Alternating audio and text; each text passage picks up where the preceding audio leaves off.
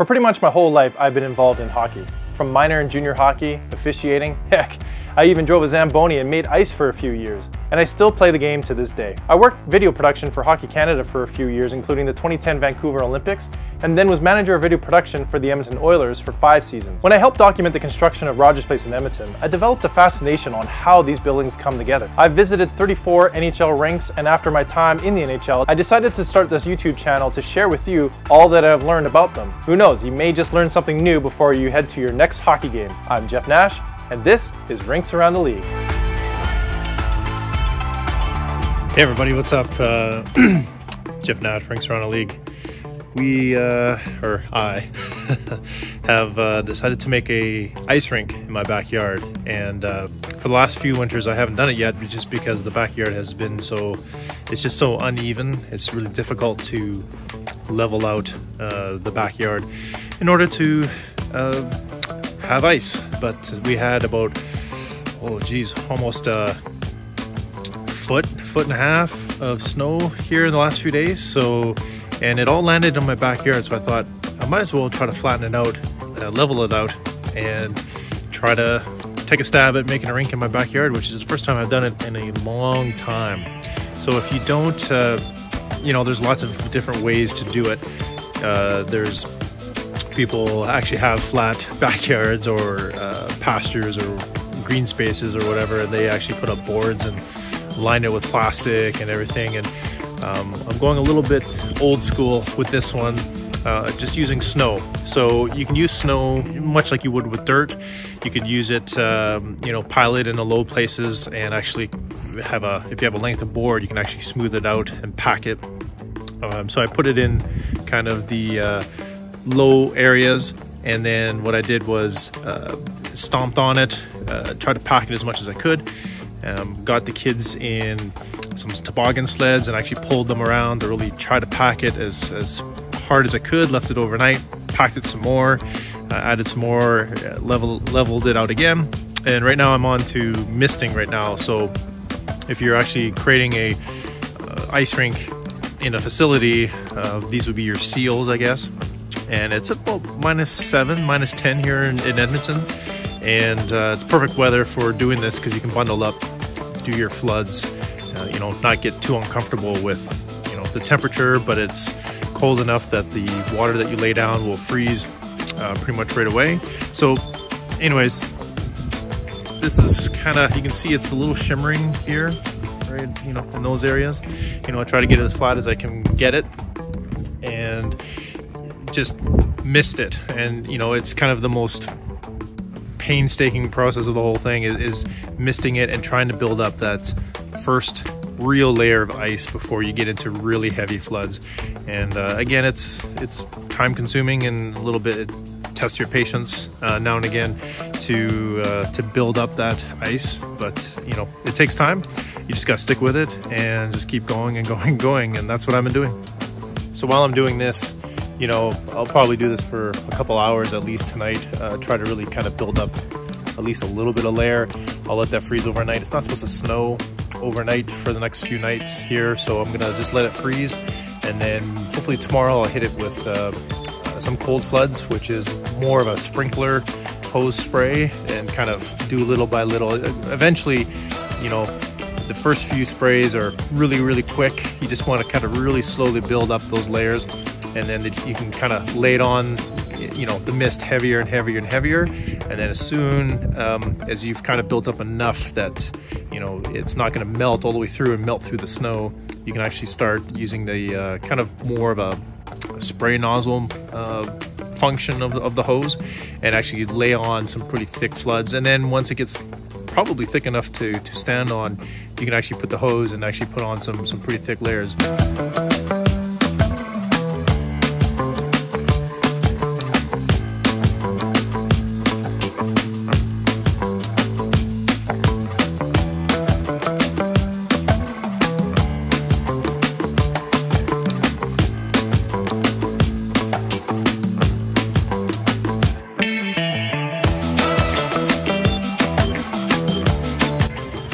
How's it going, Sammy? Yeah. How's the line painting going? It's actually very fun. Is it?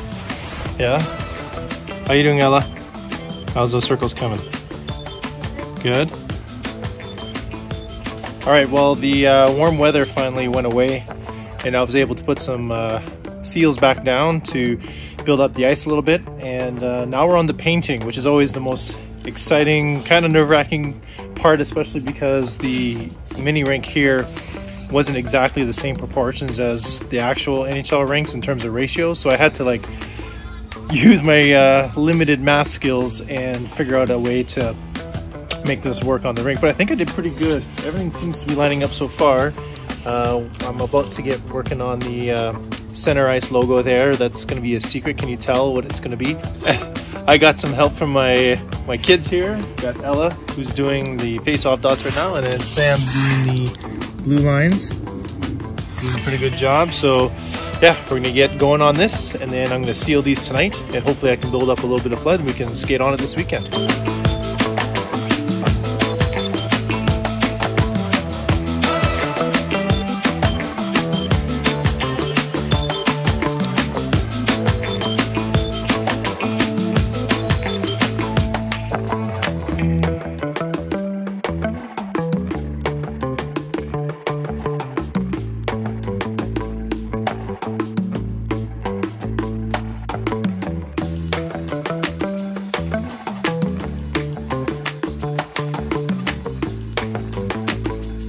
All right, so we've I finished the center ice logo there, and some of the markings and the lines, the circles and the gold creases, and battling the elements here because I'm trying to seal in all my paint.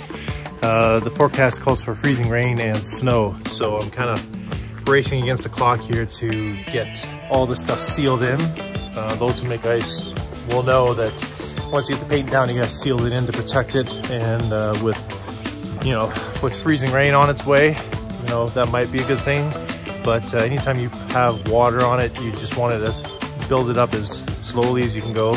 Build up those layers so you can add some more floods on top. But with freezing rain, it could be hit or miss. It could be a little bit of freezing rain, which actually might help. It might actually hit the ice surface here and freeze instantly and help me actually build my seals, but it could also actually rain and wash away all my logos and make it bleed. Now, some of you may be asking why I went with the old Northlands Coliseum logo, and there's a couple of reasons. One of them being, it was kind of the home barn for the Oilers when I was a kid growing up, and obviously during the 80s heydays, they won all their Stanley Cups there. And it's kind of a cool logo. It's kind of a snowflake cross between a compass. The pointy end there actually points north. Kind of pays homage to the original best ice in the league. Back in the 80s, it was kind of a toss-up between old Northlands Coliseum and Minnesota.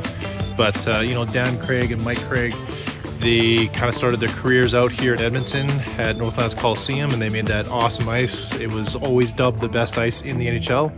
And, it's just kind of a nod to those. And, during my short stint in the NHL at, then called Rexall Place, I got to know a lot of the crew there. Just in passing, I've always, whenever they were installing the ice or doing some sort of cool installation, I was always there to kind of ask questions and stuff. So kind of a nod to that crew. George, all the crew at Northlands Coliseum, former Rexall Place. I just figured it was a kind of a fitting tribute to the crews that worked hard in that rink for all those years. And I'm not gonna pretend that this is gonna be the best ice in Edmonton, but at least it'll look good. And yeah, it's just kind of a cool, simple yet complex logo. Like, it looks simple. To do the stencils to do this actually was pretty tricky. I actually wanted to do an actual overlay with pinholes to do the whole chalk method to show you guys how to do, or how they do it actually in the NHL. When they do logos, they have like these big sheets of paper, they have chalk, which they kind of brush through, and it kind of does these chalk outlines. And I wanted to do that, but I couldn't quite punch holes in the paper well enough to demonstrate that. So what I actually had to do was cut an actual stencil out and do it in a different way. So I think it still turned out really well. The other thing that I'm quite proud of actually is in terms of ratio, condensing an NHL size rink into this mini rink. It took a lot, trust me, it took a lot of math skills in my head. I'm sure people who are a lot smarter than me were able to figure that out. But for me, it was really tricky to figure out the math behind making sure that the lines were adequately placed and the face-off dots and the face-off circles were in the right spots and the gold crease and stuff. So it's not perfect like an actual NHL rink, but I actually figured out the ratios and the math around it to make it work out well. So I think it turned out really well. It's always, when you do the paint, it's always the most stressful part because you hope it turns out. And the other thing too, you know, when you make the base layer out of snow, it actually makes your own whitewash. It actually turns your rink automatically white, so you don't have to paint it white to have it that white look. So anyways, I'm gonna continue on with my seals here, seal that puppy in, and hopefully, fingers crossed, it doesn't rain too much tonight, and I can get onto some floods.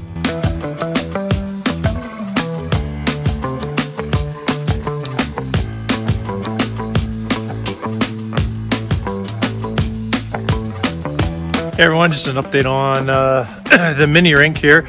So we've gone through a couple of fluctuations with temperature. It went really cold, it got a big dump of snow, and then it got really warm, and basically it all melted away.